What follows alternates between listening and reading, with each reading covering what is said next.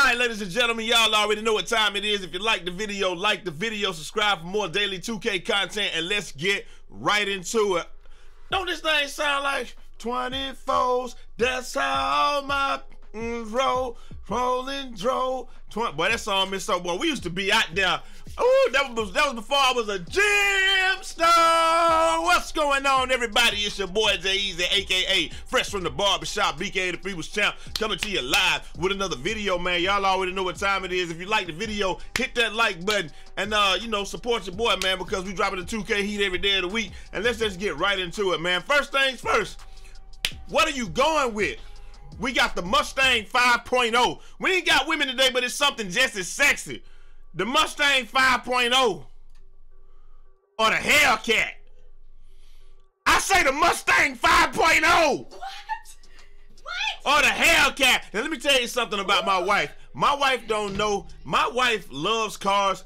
This is her favorite car ever. The Mustang. The Mustang. Why you the Mustang 5.0. This is huh? How you leave me out of this one? Oh, okay. Well, you want to start it back over and you want to do it? No, go ahead. You already got it now, but you know, I've been saying, hey, I want to do something with cars. Well, you want to start? Just jump in the seat and just act like we started it over. No, go ahead, go ahead. All right. Well, anyway, so look, this is her car of choice right here, but she want the red one.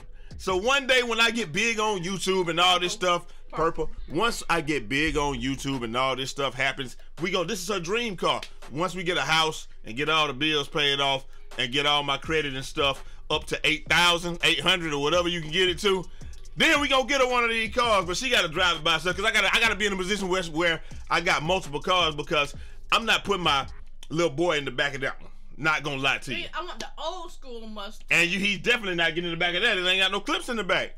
And we ain't talking about malice. This be when Elder's out the house. Oh, this be when he out the house. Well, in that case, yeah. But anyway, man, y'all let me know down in the comments which one y'all going with, the Mustang 5.0 or the Hellcat. Everybody like what they like.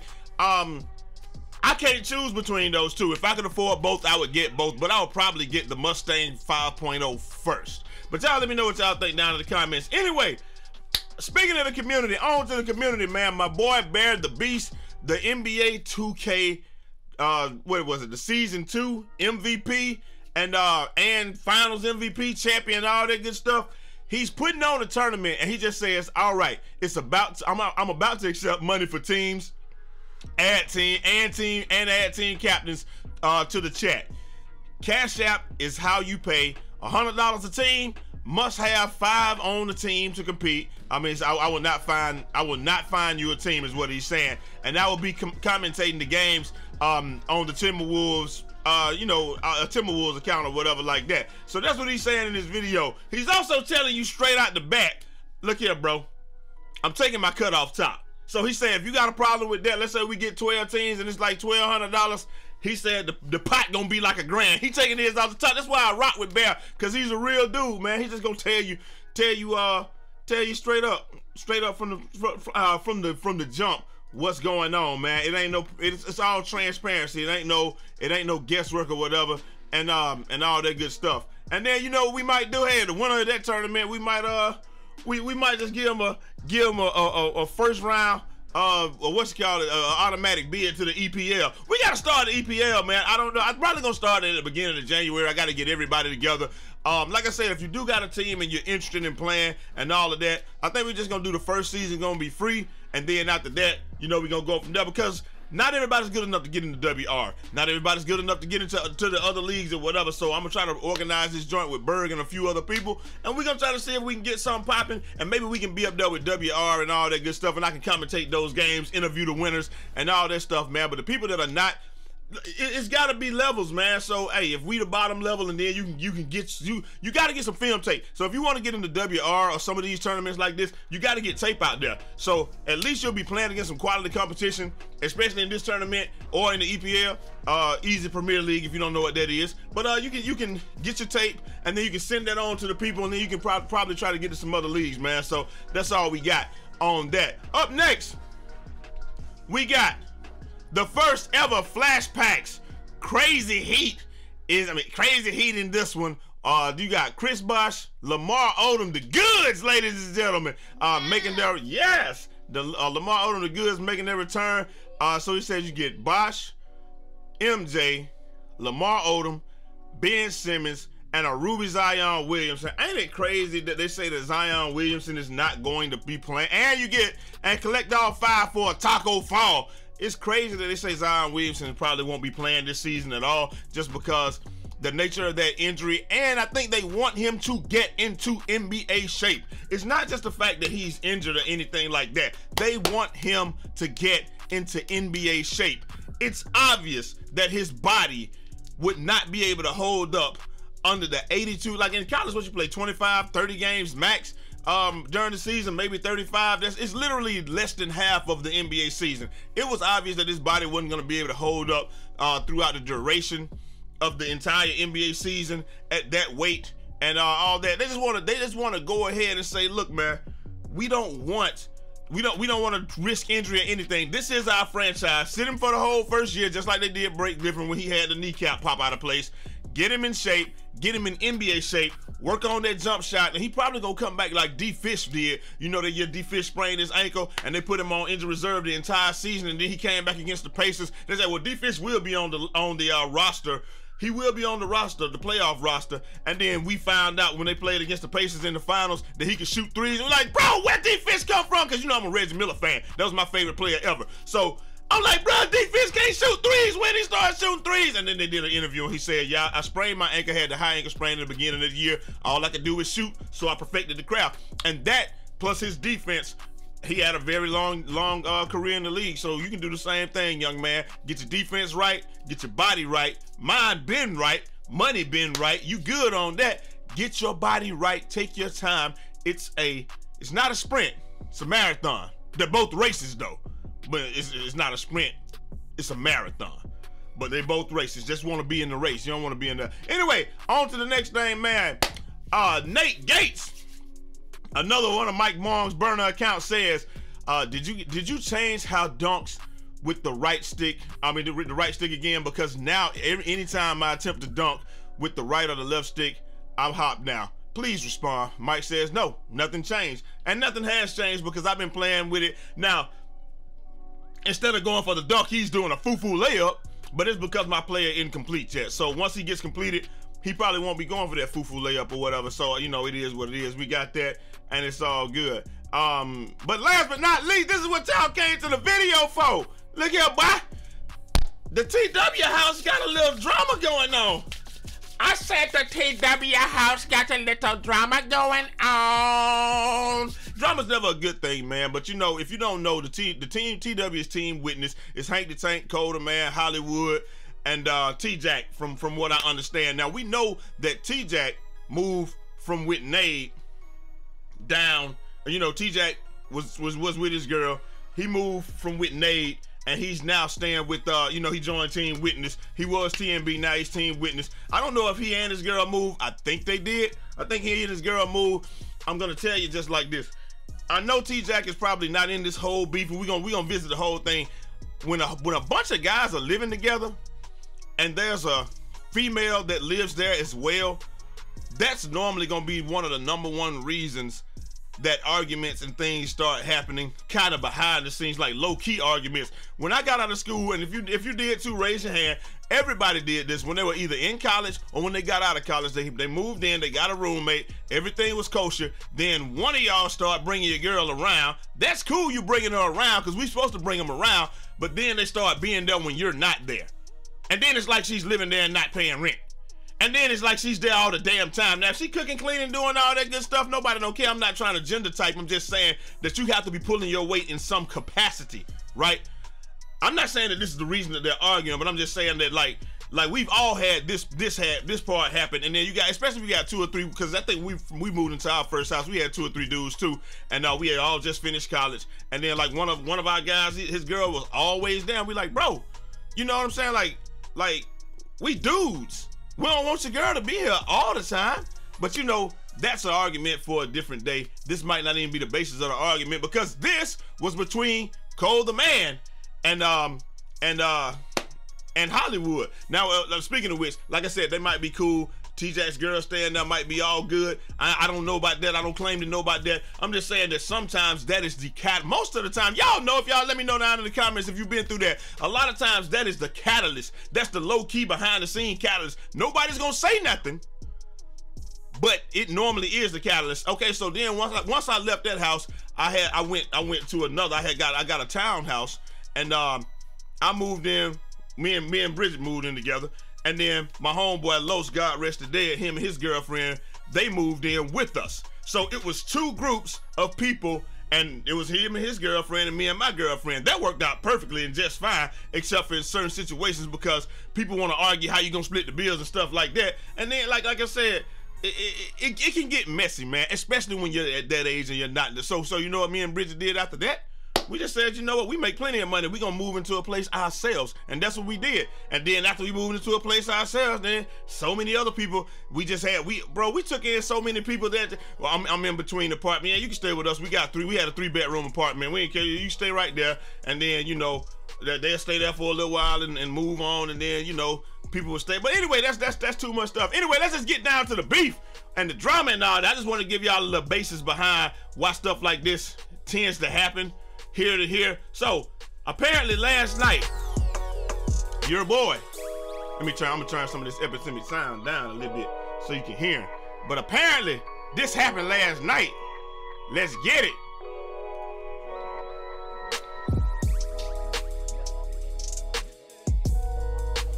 Hold on 1 second. Let's pause the music. I was trying to.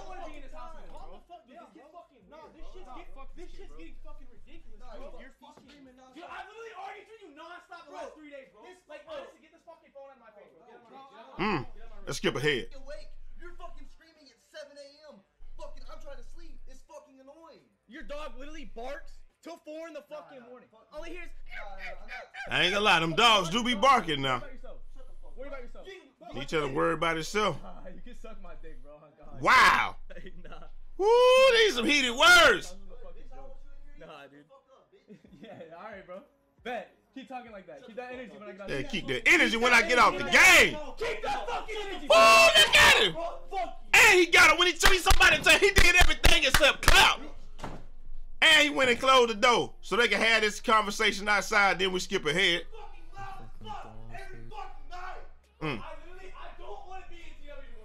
Woo, he said he don't want to be in TW no more. So like I said, man, it seems like I said, what I was talking about, there wasn't a catalyst for the argument. But I will tell you this. I bet it's got some stuff behind the scene because people were asking about it and all that. Now that was Colder Man going back and forth with Hollywood. And like I said, it just seems like they're feeling the pressure, man. Like, I don't know if I mean, all of them are successful streamers. All of them are successful on YouTube. I, myself, cannot let anything get in the way of the money. Now, Hollywood was saying stuff like, we're supposed to be in another house, we're supposed to be here, we're supposed to be gone, all that stuff. The next thing you see from Hollywood on Twitter, hey, I'm on my solo-ish, F this team. Now, I'm gonna tell you, that's gonna be kind of tough, my guy, because you're with the team, also then they say Hollywood DF, I ain't falling for it, it's not crap, bro. Like some people think that it's some BS or whatever. It seemed pretty real to me. It seemed like the tensions just happened, and Colder Man just came in. He was like, bro, you streaming while I'm trying to sleep. From my understanding, this is a streamer house. This is a streamer house.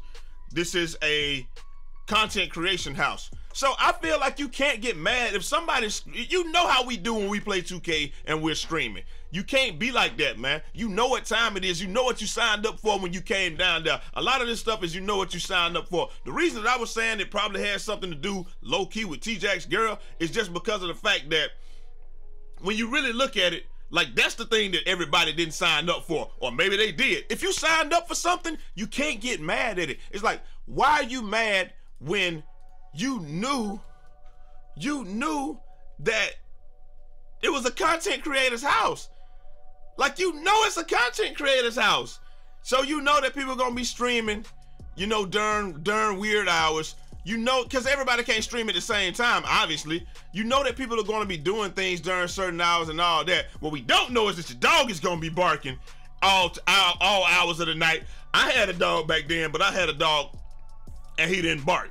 My dog didn't bark at all. He only barked if somebody came to the door or was snooping around the house. So, you know, like that. But these are the things you didn't sign up for. But how can you get mad at that man for streaming in a streamer house? Now, I'm not gonna lie, I'm not that close to the situation, so I can't say this is my objective opinion. I don't know any of these guys. I don't know nothing about none of them. I don't know the agreement that they had, but I can just tell you that those are the things that nobody signed up for. Nobody signed up to have somebody's girl there. Nobody signed up to hear your dog barking. It doesn't matter what time of day. You don't know my sleep schedule. You don't know my content creation schedule. You don't know any of that, or maybe you do. But you can't tell me that I'm supposed to be up. If my dog is barking, you probably need to do something about your dog barking. That's what I feel like.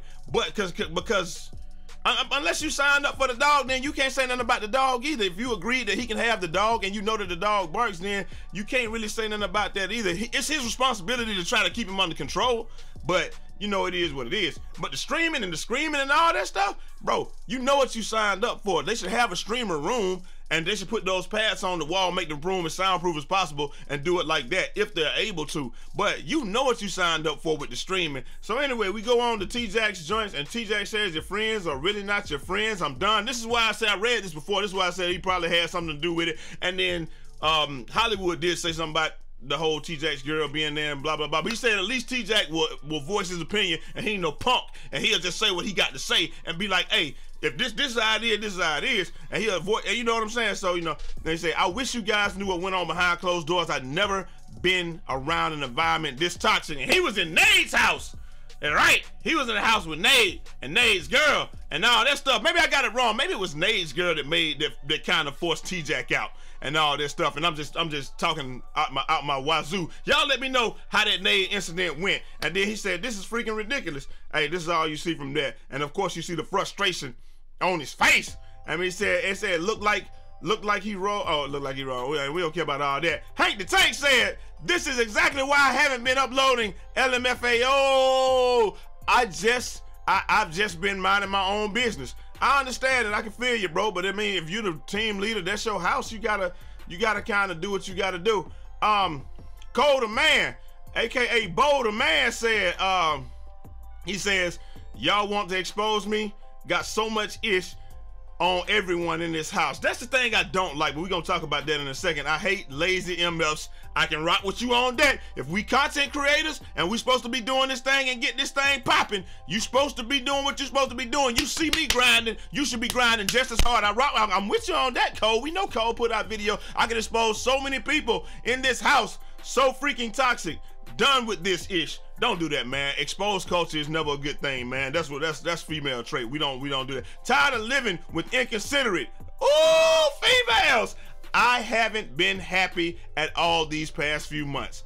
This TW ish is over. So many snakes in this house. So many lazy MFs too.